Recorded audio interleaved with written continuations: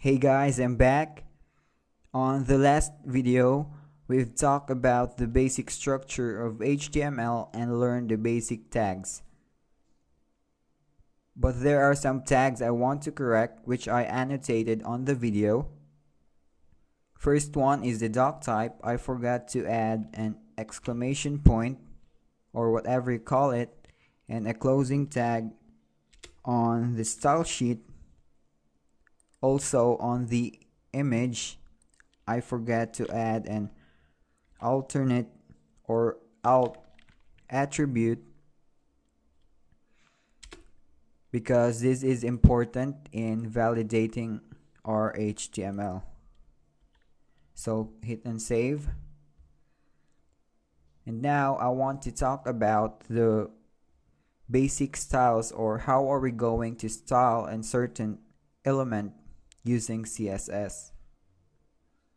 So go ahead and go to style.css right here. As I mentioned on the last video, we tried to style the body tag to change the color to red. So as you can see right here on the example I've showed you, the background here of the body is a lighter shade of gray. So how are we going to pick this color exactly? We need to open it up on Photoshop, which I posted on the resources on this article. So download it and open it up to Photoshop, and it will take you right here. So click on the eyedropper tool and select the color you want to pick. So in here we'll pick this, and then click this right here, and this will show the hex color of that section. So copy and hit OK and bring back to our styles. Then let's target the body tag by typing body, open and curly braces, press tab, then let's place our property, which is background, and set the color to pound or whatever you name it, then Control V, then semicolon to close it. Hit and save. And if we're going to preview this, now we have a background exactly to the design right here.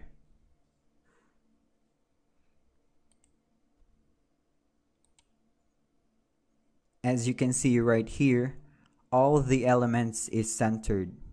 So how are we going to do this? Install it on CSS. So let's go back into our markup, and on the elements here, the header until to the footer, let's wrap it in a div, and let's add an ID of main wrapper and close this.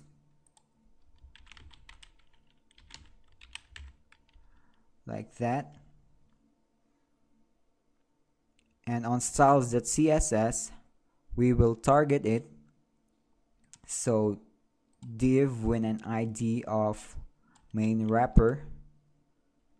So just type in pound, then Control V to paste the name, open and curly braces.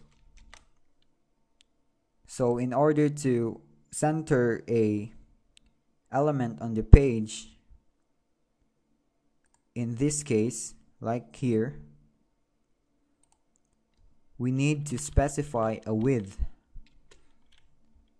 In this case, it's on 960 width, so 960 pixels.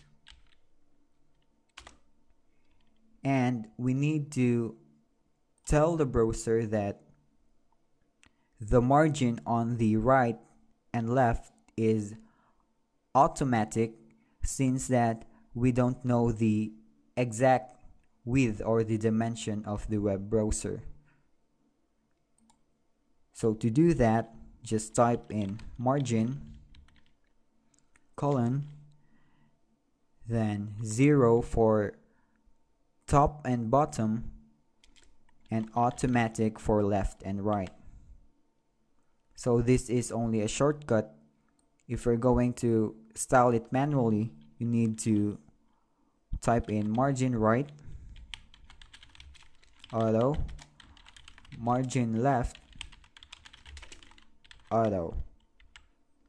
If we're going to preview this on the browser,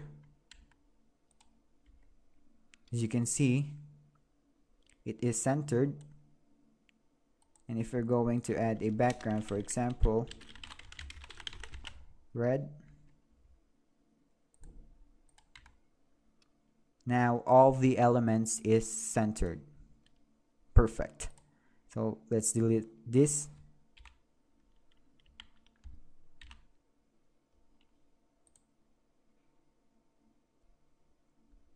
And also, for example, if the website has a margin on top, auto on left and right, and 0 on bottom, in order to do this with a shorthand, just type in margin 100 pixels from the top,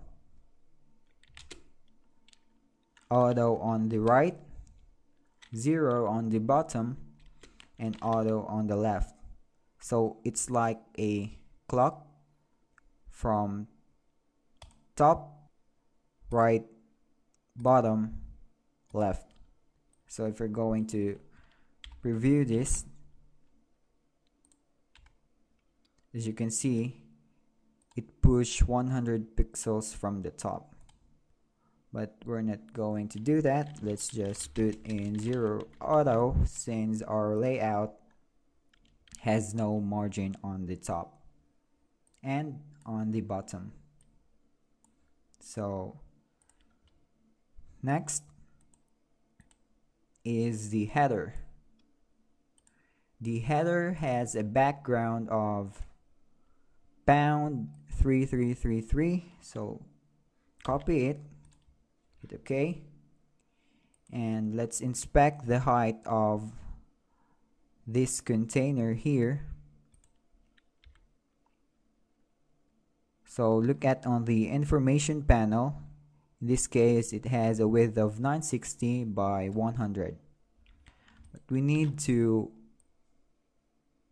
resize it by pressing Ctrl T until it will reach the navigation, like that, since our navigation is part on our header section. So now, if we're going to Ctrl T again, 150.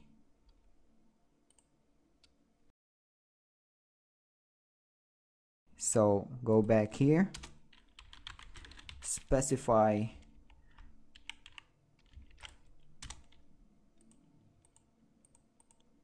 we need to target what we named it. So go back on HTML, the header,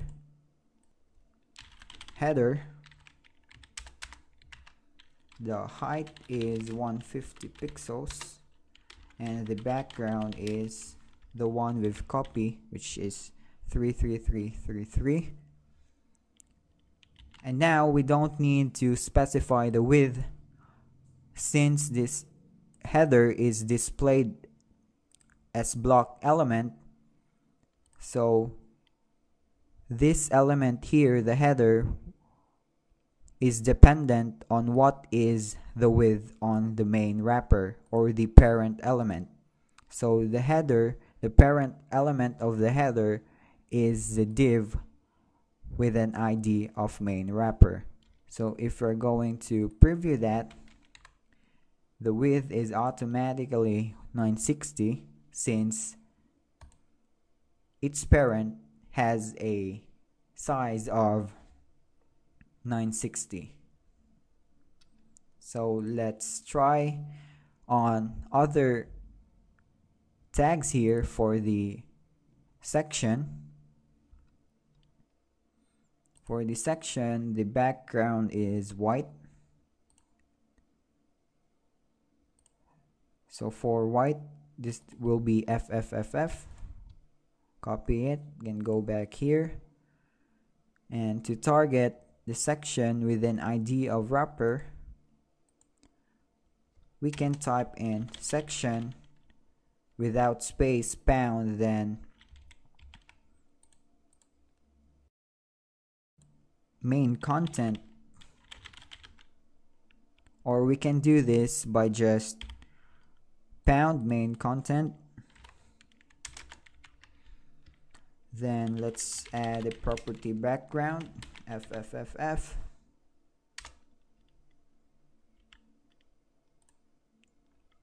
And another property, since the main content is on the left, we need to tell the browser that we will place this on the left.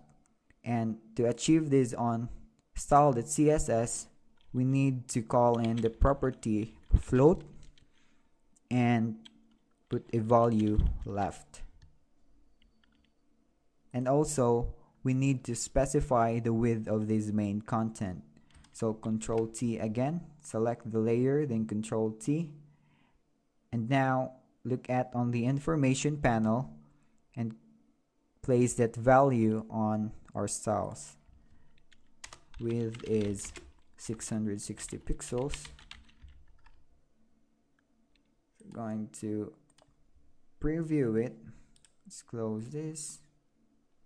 No. And hit on refresh. Now the main content is on the left. As you can see, the sidebar and the footer was stacked into the right side. So how are you going to make this footer go back here and the sidebar still remain on the right? So for the sidebar, we target it by typing aside, specify the width again.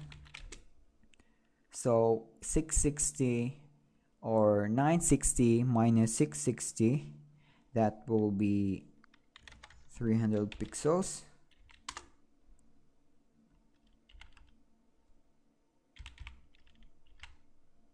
Then let's add a background. Go back to Photoshop, select eyedropper tool, then select this color, 5E5, copy, okay. Go back here, place, hit save, preview it. As you can see, the sidebar is go back to the bottom because we didn't tell the browser that we need to float this to the right. So hit on float right,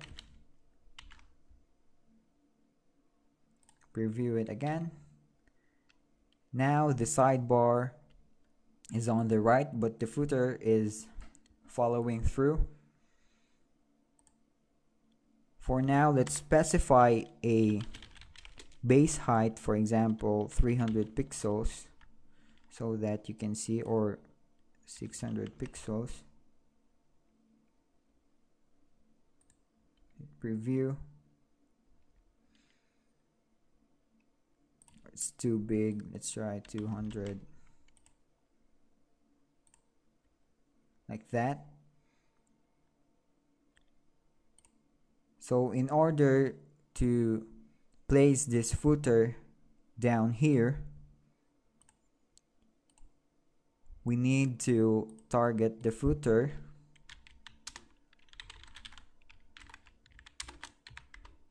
and tell the browser that I don't want any floats to the right and left. So we will call in the clear property, and the value here will be both. So I want to clear left and right area. So if I'm going to refresh this, as you can see, it brings back on its position, which is right, because as you can see right here, our footer is on the bottom and with a background of background 3333. Save this. Now we have it. Also, in order to make this wrapper for the main content and to the sidebar automatically expand when we add more content right here, like for example, let's copy this text and we will remove the height, place it right here, long text, save. As you can see, the container of the aside is automatically resized based on height.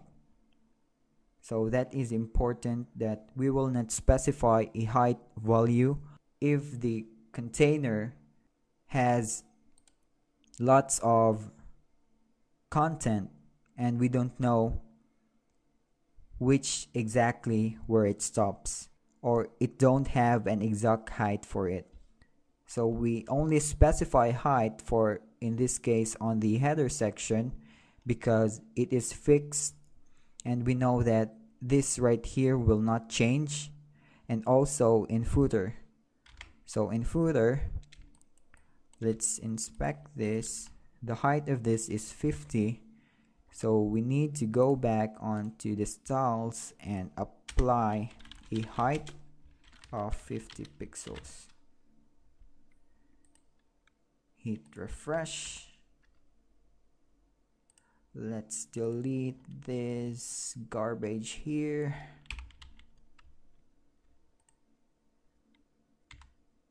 Nope. So now we have that nicely laid out website. So that is the basics of CSS property to style the structure of the website. So on the next video, we will be talking about and applying our knowledge based on the tags and the CSS properties I've mentioned to complete this basic layout. So I'm excited on the next video, and I hope you guys like this tutorial, and feel free to ask questions on the comment section. So I'll catch you guys on the next video.